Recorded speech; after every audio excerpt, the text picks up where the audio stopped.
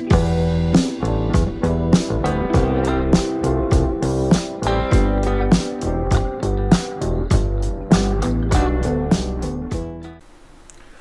all, my name is Krish Naik and welcome to my vlogging channel. So guys, yet another data science general Q&A session, and in this particular video we will be discussing about the tips and techniques to crack data science interview.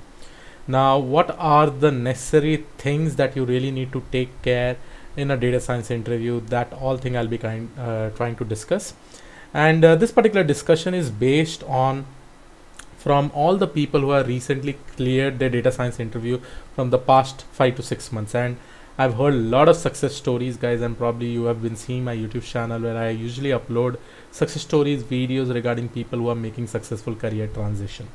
So considering that, in this particular video we'll be discussing about that. Please make sure that you watch this video till the end. Now obviously, to get a data science interview you need to know data science. You definitely need to make a lot of end-to-end projects.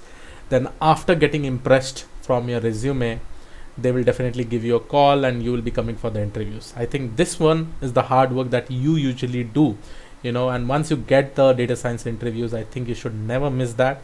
Take that particular opportunities. Okay. Now, when you go for the data science interview, one thing that you really need to take care of is your resume. In the data science interview, whatever resume you have actually given, whatever things you have actually written in the resume, please prepare well with respect to that. If you are saying that, okay, I've used I've automated web scraping in your resume by using some different kind of process, please make sure that you will be able to explain them properly. If you have written that, okay, I've done this many projects, I've done 3 projects, which is an end-to-end projects, please make sure that you are able to explain them the project in an amazing way, guys. Trust me, I've heard from so many candidates who have recently made successful career transition. If I asked them what was the difficult question that they had asked, they said that every question revolved around my project. I was able to explain my project properly. I got the job. So this is the most important thing, guys. Whether it is a machine learning project, whether it is a deep learning project, please make sure that you explain with respect to the life cycle of that specific project till the deployment. I know many people, if you have not done the deployment also, but at least your team may have done the deployment or you have independently done something, please make sure that you explain those things completely, right? That is the most important thing. And there may be questions also. They usually candidate ask questions that, Krish, previously I was .NET developer, now I've been trained in data science, I've done some end-to-end projects. How do I showcase my previous project, right? Experience. Guys, in previous project, in whichever domain you have actually worked in, you just have to tell that you have developed some kind of AI modules over there. And I'm not saying that you went back 3 or 4 years back and you did it. Right now you have learned it, and which AI module you have developed. What do you think in that specific project you can develop some kind of AI module and integrate with that? You can definitely say that in the interview because you have learned it. Now you know how you can integrate those ideas in your previous experience also. And just try to create a POC. That would definitely help, right? It is very much important. Now coming to the second major important point, focus on the basics, guys. Okay, trust me, in a data science interview they'll always start with basics. They'll see your resume, they'll always start with basics. You have seen so many interview sessions of my live virtual interview sessions, a lot of interview questions that I have prepared. I've focused mostly on the basics of machine learning, basics of deep learning. Because in every data science interview, the interviewer will look at your basic strength, how good you are at that. Probably if I'm talking about machine learning, probably they may ask you with respect to performance metrics. They may ask you with respect to one of the machine learning algorithm. They'll tell you to make you understand the maths behind it. Probably they may be asking you what is outlier, how do you reduce an impact of an outlier, which should you actually focus on in with respect to a particular problem statement, whether you should focus on getting the accuracy with respect to precision, recall, F1, why. All these are basics questions, right? With respect to deep learning, they may ask you what is backpropagation, what are the different types of loss function, right? Different type of backpropagation algorithm. How does neural network work? How do you decide how many number of hidden layers or hidden neurons has to be used? Which loss function you should use in this particular case, which is active, which activation function you should use. So these are some kind of basic questions, because all the other task is done by the extensive libraries. They're automatically getting trained if you're having a good GPUs. So it is always very much important, focus on the basics. Why I am telling you again, remember, with respect to all the interviews that have happened recently, all were basic questions. Your basic needs to be strong.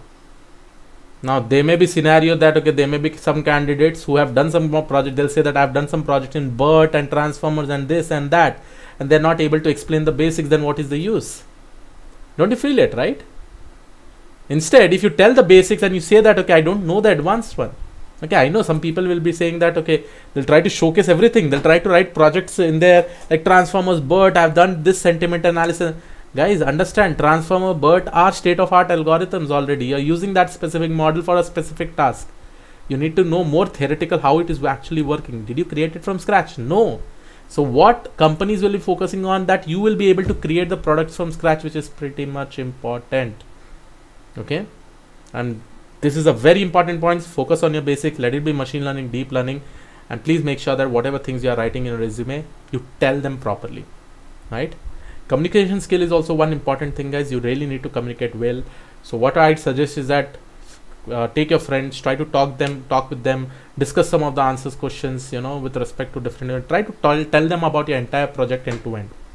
And always remember, guys, this is basically my third point. Whenever you are explaining your projects, whatever things you are really strong in that particular project, when I say life cycle, you are very good at feature engineering, focus more on that specific point. Tell some new terminologies, tell them what are the problem statements that you have faced over there and how did you solve it. The interviewer will be very keen to know, like, what are problems you have faced, okay, and how did you actually solve it, right? It is pretty much important. So whenever you are explaining a project, make sure that you try to showcase your strengths in which all things you are actually good, and you guide the interviewer to your path. You have to guide your interviewer to your path. Okay, it is very necessary, guys. You have to guide your interviewer to your path in which you are actually comfortable. Okay, that is the most important thing that you need to take care of. And trust me, every interview you'll be able to crack it because you have already done the hard work. That is the reason why you have got calls, right? Why you have got calls? Probably the interviewer was impressed from your resume, right?